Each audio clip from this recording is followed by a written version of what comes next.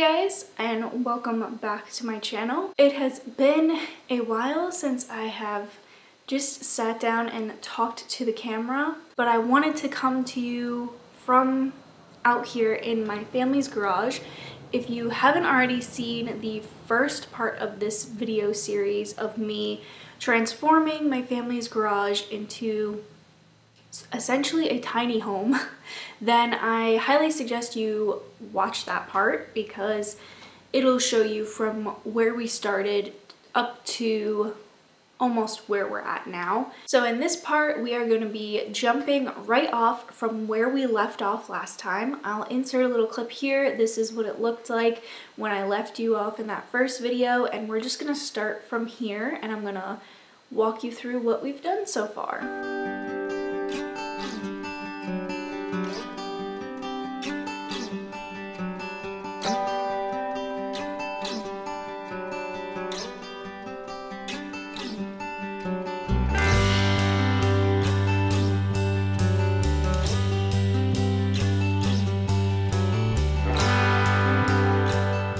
Flooring we went with is a kind of do-it-yourself product that you can buy off of Amazon. It is specifically for like garage floors or something where you need like a hardier floor.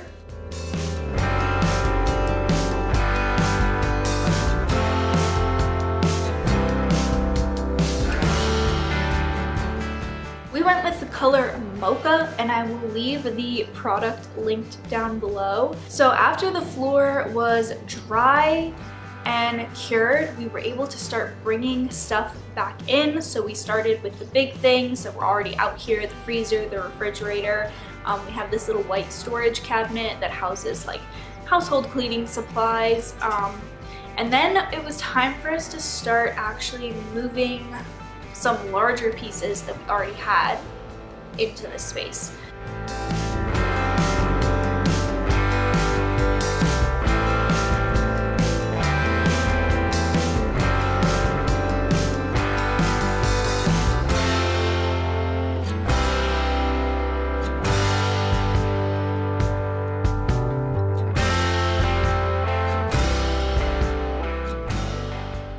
So I am going to be testing my first paint sample for the trim color.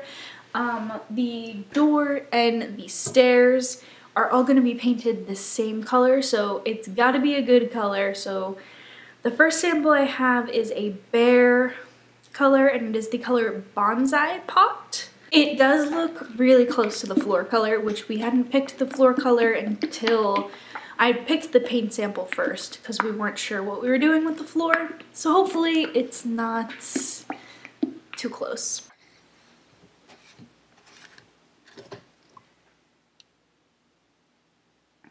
So it looks nice. It does look very close to the floor color. These stairs have already been primed.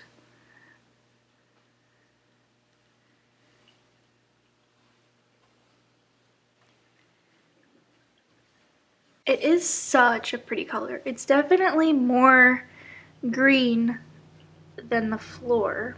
I like it. I'm gonna try it in some other areas to see the contrast right next to the floor, and I'll show you what that looks like. So I decided to run out and pick up another paint sample, and it is definitely on the other end of the first paint sample that we tried right here. I just think it was too close to the floor color, so I ran out and tested a black. It has some green undertones, which I think will complement our floor nicely because our floor is almost like this exact color. And I have tested it against the floor. I also had some spare gray paint that I tested, and I don't like the gray. It's a little too purpley out here. So this is the black color again, and I think it's gonna look really nice on the doors and the trim and the stairs. So that's what we're going with. That's gonna be the color, and I'm a little nervous, but I think it'll work out here. So this is what the first coat of paint is looking like on the door and the trim. I haven't done the top part because I can't reach that part, and I'm gonna have to figure out how to put a ladder over here safely, so I'm just skipping that part for now. I like the way the gold doorknob looks with it, and we need to get new doorknobs out here, so I think I am gonna go with gold because I really like the way that looks. But now that I have paint on the door and the trim, I am second guessing painting the stairs the same color. I feel like it's just gonna look like a big black blob over here if I paint the stairs the same color. So I had a thought, since I really liked the first paint color that we tried, I like fell in love with that color. It was like the perfect color. It just so happened to be so close to the floor. But I think that could work for the stairs because technically the stairs is like part of the floor. You walk on it. So I think I'm going to paint the stairs the bonsai pot color and the door and the trim all black, and I think it will complement nicely because as you can see with the paint sample color, like it looks nice close to the black.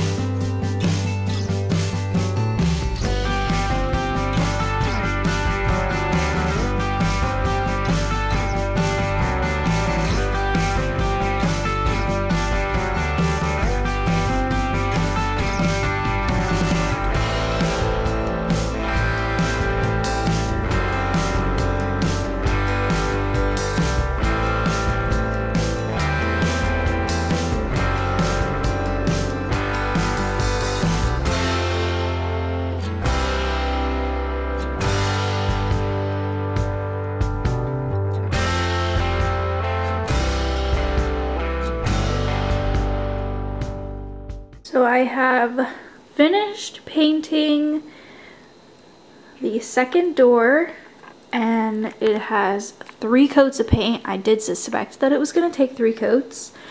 This took like 2 weeks to finish because I was also painting the trim and the other door, and I just didn't really feel like filming the entire process for you guys because it was literally me doing the same exact thing. Painting, sanding, wiping off the door, painting again, waiting for it to dry, sanding it, wiping off the door, and then painting it again. It was basically that same process on everything. So it took a while, but I really like the way it looks. I have some touch-up spots around the door handle, but we're getting new ones anyway, so I'm just gonna wait to touch that up until we get the new door handles. So I really like the way it looks. Obviously there's no trim around this door. We still have to put the trim up. And speaking of the trim, I also got the trim painted. It's all nice and black. I think it's gonna make a statement in here without taking away from the brightness. So I think it still looks nice and bright out here. So after the trim was all painted and put up, this is the current state of the garage.